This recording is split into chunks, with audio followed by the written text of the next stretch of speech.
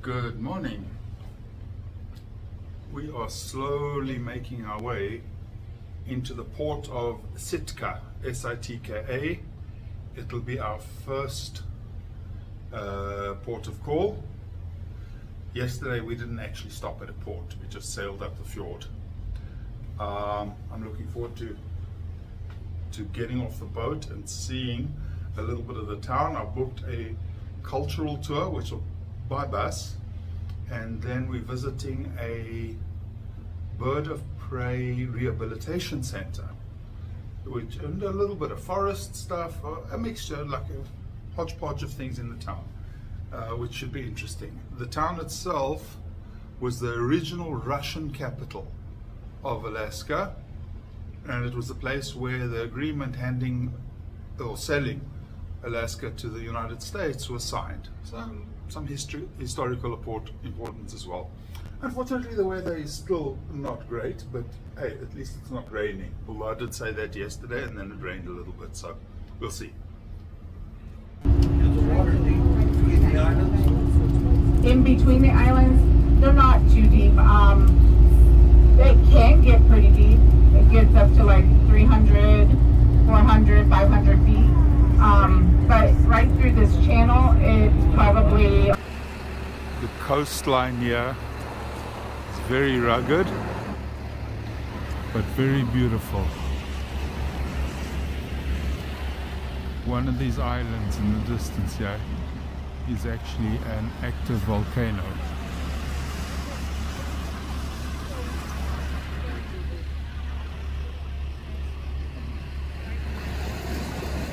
Pretty, yeah? The clouds. Whoops, the clouds here are pretty low today. We can still get a good idea of the greenery. That's our bus. Very nice. In the Raptor, whoops, doesn't work so well because of the mesh. Raptor Rehabilitation Center. I see 1, 2, 3, 4 birds in here. There we go. If I move away a little bit, you can see them better. Placed on the endangered species list, and they nearly went extinct, with fewer than 500 breeding pair in the lower 48 states. Luckily, due to restoration efforts such as our own, legislation like the Endangered Species Act, and most importantly, the banning of the pesticide known as DDT, their numbers have made a huge comeback. There are now over 400,000 bald eagles found throughout North America, and they were taken off the...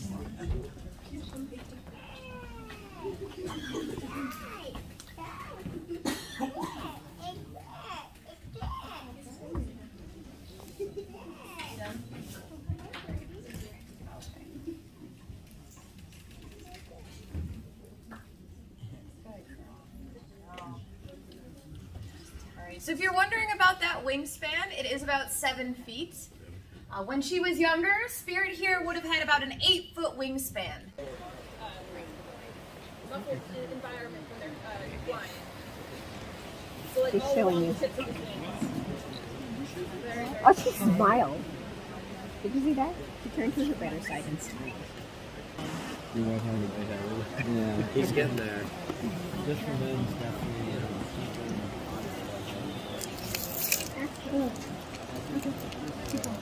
Oh, hello, Eagle.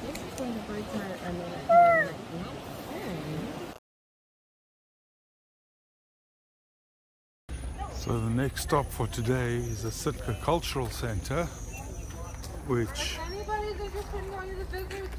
totem poles and a nature walk, and I believe that once that inside you'll be able to see them actually, an artist actually making totem pole, which is very cool. But I think first I'm going to go on a little walk.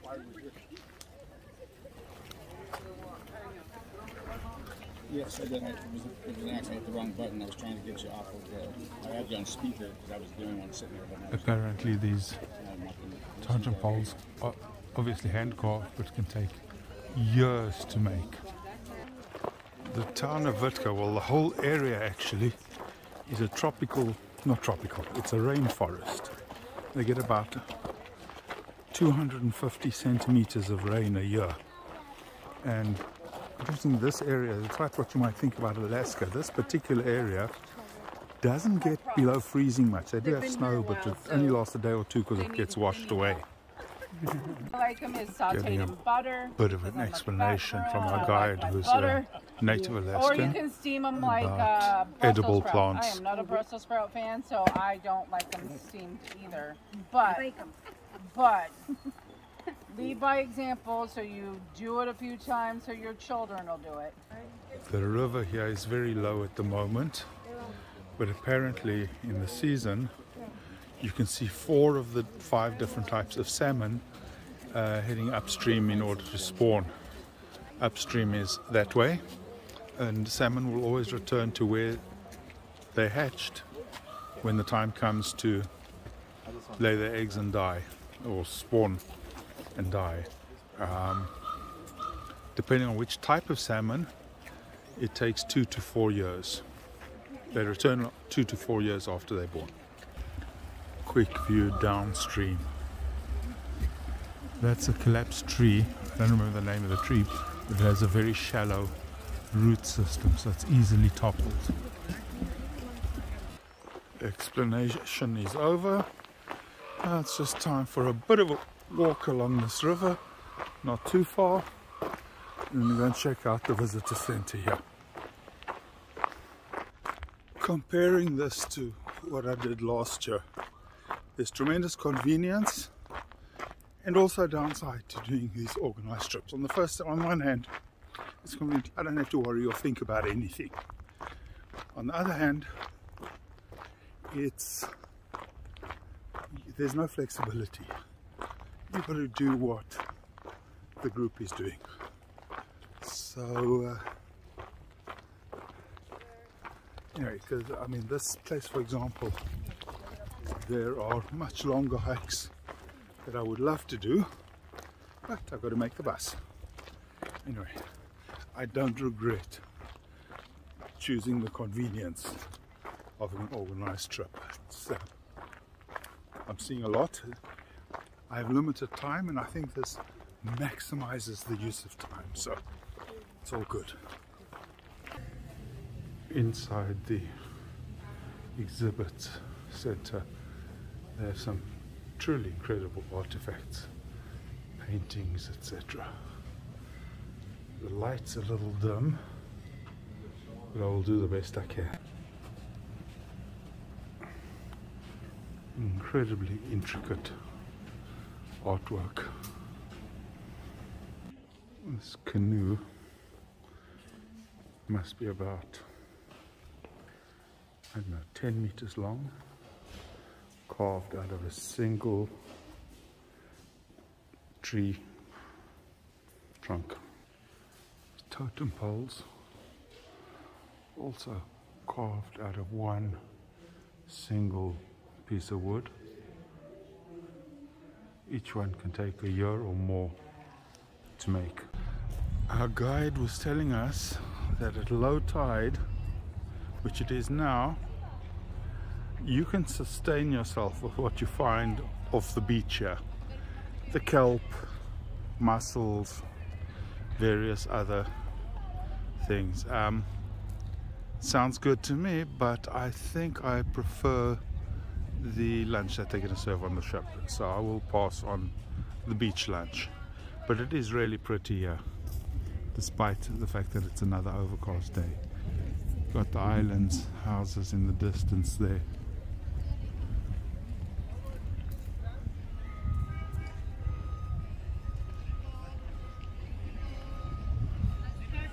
Really beautiful.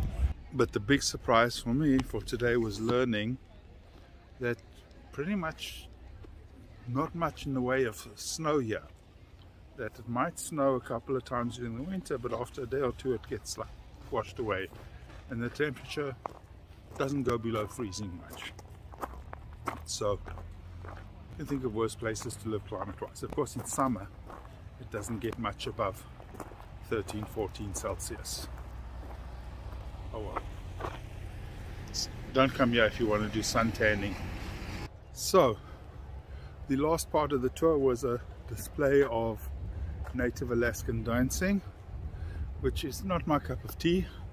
So I used the time to get a splitter or double adapter so that I don't have to juggle my electrical appliances and phone and computer and all that in iPad or tablet, should I say, in the room. And I also managed to get a haircut, which I'd been wanting to do for a while. And now I'm just going to use the time to walk around the town, which is pretty quaint, and maybe get some clam chowder, which this place is famous for. Here's the animal for today. It looks like a, I don't know, a basset hound or something like that. Any type of dog. For dinner tonight, I'm starting with bread. Instead of butter, I asked for olive oil and balsamic vinegar, which they're giving me, and I'm just going to dip it into that. I'm also having a grilled broccoli soup, which I must say I've never had before, but it looks good. It's really nice. I'm eating a little bit later, and the dining room is not very busy, so it's less noisy. I'm not a huge fan of noise coming from every direction, so this is great. And I have the same table that I had last night, which has a view out to sea, which is awesome. Also, to start with, I'm having a Caesar salad. As you can see, the portions are not big, but that's just fine, because instead of one big portion, I actually chose 2 starters, and at the recommendation of my waiter, 2 mains. So for my main course, I've again ordered 2 dishes because the servings are small. The first one is the grilled tilapia with roast potatoes, which I won't eat, and the little bits of broccoli. And the second is grilled tenderloin, again with the potatoes and broccoli and onions and beans, stir-fried. Looks really good. That was a great day to end off. That was a great dinner, sorry, to end off a great day. The dinner really was good. Everything was cooked to perfection. The meat was tender, the fish was not overcooked, the vegetables were firm. It was really great. I thoroughly enjoyed the visit to Sitka,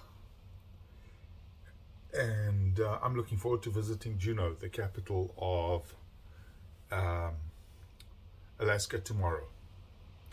So that's it for today.